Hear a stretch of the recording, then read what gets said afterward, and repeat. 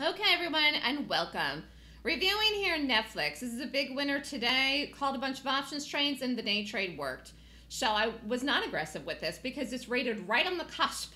It rated 18 points, and 18-19 is a 50-50 chance of working or failing, and that tells me watch it, see if it sets up, or don't be aggressive. So we did not watch this immediately, and I didn't call the options trades immediately either. That was a good decision. You have people attempting to buy this that are day traders. It is not a long. But I knew that was going to happen, and it happened in the open, and it's happening right in here now. People are still trying to buy this. This is a short. It was a short. It was a nice short, and we caught it at the exact perfect moment. I mean, I'm talking about exact. So we did this in here, got the drop, boom, you could have got out. If you held it, again, boom, could have got out. In fact, the low in here, I think, was 33. 320.33. In here this morning, it was 320.50.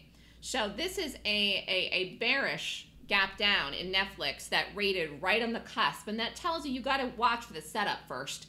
But you should always watch for the setup, I mean, quite frankly. But we could not have gotten a better entry in this if we tried. So thrilled to bits and pieces that this worked today because I was expecting a big move in it. I was right.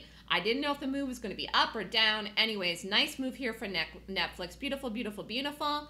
Good luck, everyone, if you're in the option, and congratulations for everybody that did the day trade. I think you should be out of the day trade just because of the fact you want to make sure you book money on the day for the day trade. The option, if you want to hold, it's up to you. But nice moves in here. Looking forward to seeing where the option goes. Market's falling today, too.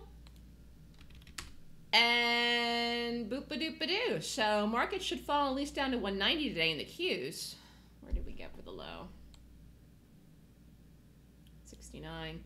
So here's how I'm thinking this. Once Nflx breaks 220, which it hasn't done yet, but 220, a break of 220 and Nflx could go kaboomy. And that could bring the market go like that. And we could fall into the close. Nflx could fall into the close today. I'm seeing this all play out, that everything's going to fall into the close today. Market's going to fall into the close today. Nflix is going to fall into the close today. When Nflix breaks 320, it's going to pull the market down. Market's going to fall into the close today. So I'm seeing a sell-off in the market today between now and the close. It's 12:15 Eastern Time, 4 o'clock.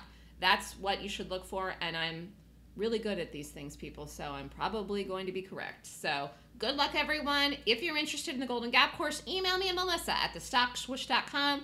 Next class, and if you want to get in for earnings season to get these trades, the Christmas special ends tomorrow for July Christmas, our Christmas in July, and the class is July 27th to 28th. Have a great day, everyone.